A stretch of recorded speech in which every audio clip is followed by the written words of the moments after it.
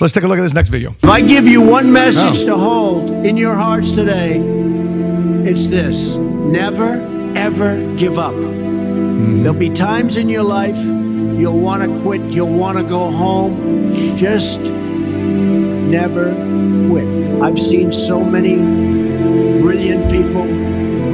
They gave up in life. They were totally brilliant. They were top of their class. They were the best students. They were the best of everything. They gave up. I've seen others who really didn't have that talent or that ability, and they're among the most successful people today in the world because they never quit and they never gave up.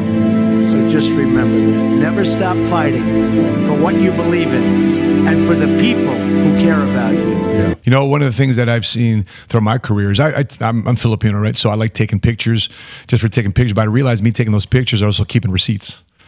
So I remember my first journey in 2015 with PHP Agency. We came on board here with 27 agents. I can't tell you, man, how sad it is for me sometimes to see of those 27 original agents that came to PHP Agency with to start our movement, which is the MoneySmartMovement team.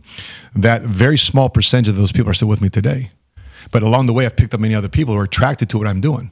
But the original people that I started off with, sadly, they've branched off and done other things or didn't do things because I can't see that their life 8-9 years later has radically changed since 8-9 years ago. Now, I can say this about myself, my wife, my family, my children, my mother, my father, my wife's mother and father. Their life has radically changed in the last 8.5, going on 9 years now because of our decision to blast through limiting beliefs.